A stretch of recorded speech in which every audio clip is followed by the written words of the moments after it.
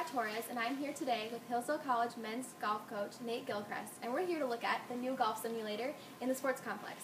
Thanks for having us today. You're welcome. Okay, so tell us what the golf simulator is and how it works. Okay, the simulator is just as it says. It simulates golf for the players and anyone that does use it. And it does that through a lighting system that kicks on. If you could see, when I put a ball here right in front of where the tee is, a light will get brighter. That cues the video that are on both sides of me here and all of the sensors that read the shot every time you swing. And through that, and through a very elaborate software system, is then put into the computer, and what will pop up here on the screen is the ball in flight. The screen you're looking at here in the background with the driving range that we have up right now, that is projected from this overhead projector. That's what the purpose of the projector is for, and then everything else is controlled through the camera system and these sensors up above us.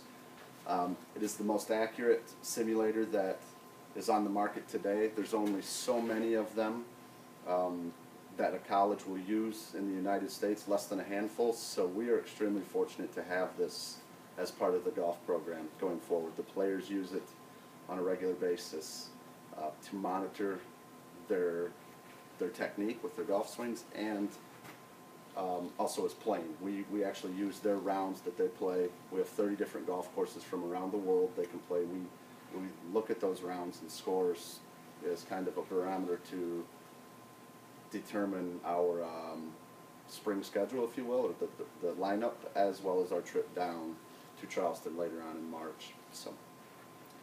Okay, so what kind of settings can be programmed into this, and can you adjust for the wind, or how does that work? We can control everything that can be, anything that can happen on the golf course on a day in and day out basis, we can control in here. I can control the wind, I can control the direction of the wind, the strength of the wind, the ground surface, how hard it may be, how soft it may be, overcast, sunny, foggy, any element that happens outside, it can be simulated here on the simulator.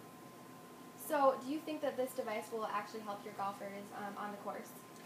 Absolutely. There's so many things that they use it for. It's not just to make their technique better.